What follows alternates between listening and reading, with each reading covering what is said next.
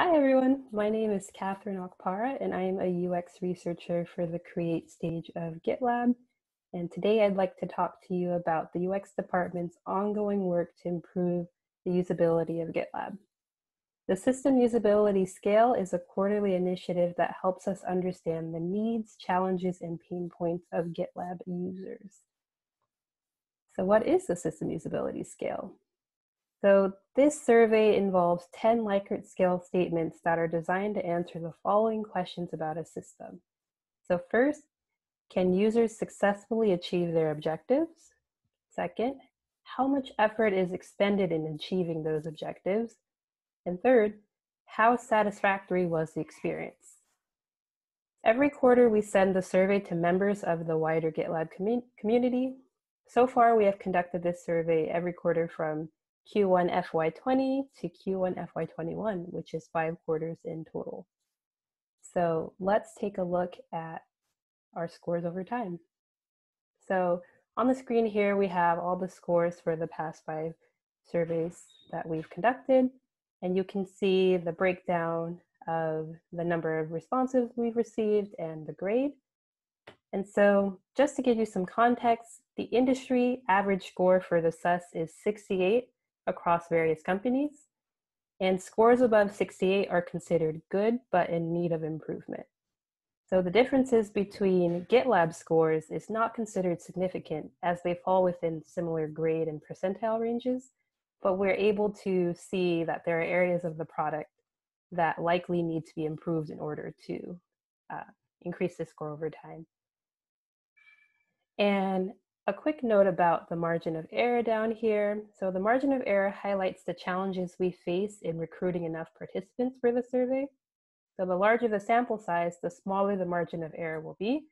And the smaller the margin of error, the more confidence we can have that our results reflect the experience of GitLab's entire user base. So we're working to iterate on the way we run the survey in order to reduce the margin of error over time. So here we have the charts that show the breakdown of responses to the Likert statements. So I just wanted to give you an overview of kind of how the data is distributed. So the scale goes from strongly agree to strongly disagree.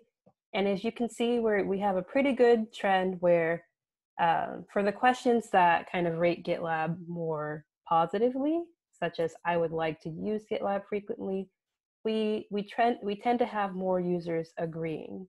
And for questions that have GitLab rated a bit more negatively, such as finding GitLab unnecessarily complex, we tend to have more users disagreeing. So this is pointing to us that even though we like to get a higher score, at least over the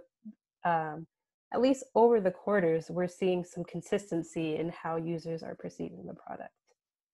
So you can take a look at these examples. And this also continues for the rest of the questions in the scale. So how can we improve usability over time? When we first started running the survey, the overall goal was just to have a consistent way to measure usability of GitLab and track that as a department KPI. And since the 10 scale questions assess the product as a whole, the SUS itself is not diagnostic and cannot be used to pinpoint specific problems. However, we realized that we need to be able to identify those critical areas and issues that users are having in order to actually make changes that will improve usability over time. So the solution to that challenge has been gathering more granular feedback on user needs and challenges through the open text questions that are included in the survey every quarter. So these questions give users the space to share additional thoughts around usability and optimizing GitLab for their workflow. And since we gather such a large amount of feedback from this quarterly initiative, it has become increasingly important to find streamlined ways to share and prioritize that feedback. So in order to make these findings more actionable and easy to share throughout the company, we highlight themes across the quarters to help us understand the frequency and severity of the usability issues users report in their responses. So in this series, I will discuss the top themes we've gathered from the SUS surveys conducted thus far, and highlight opportunities for improvement, but also shed light on things that our department is already doing, such as UX scorecards and our OKRs that support improvements to usability.